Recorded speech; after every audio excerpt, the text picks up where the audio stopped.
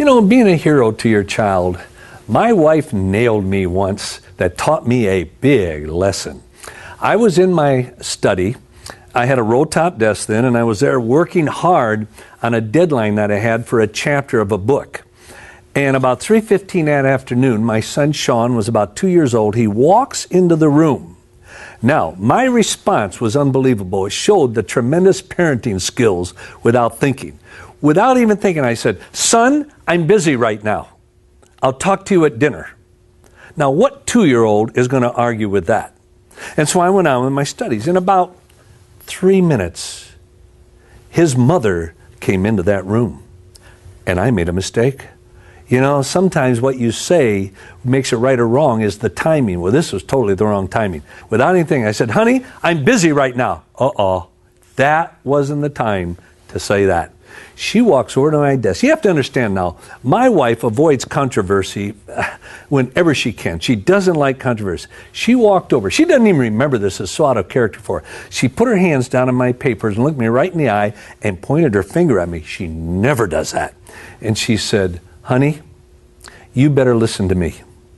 You're always going to have a book to finish. You're a 5-ring circus. You're always going to have a chapter to finish, a deadline to meet, a contract to fulfill. You're always going to have a talk to write. You're always going to have somewhere to go to deliver it.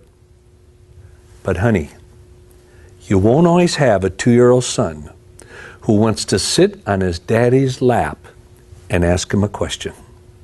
And she walked out of the room. I sat there stunned.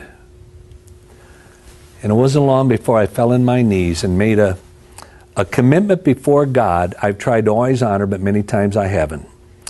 I said, "God, from this moment on, I never, ever, ever want to put my ministry, my family before my ministry." I said, "I never want to put my children or my wife or my family before my ministry."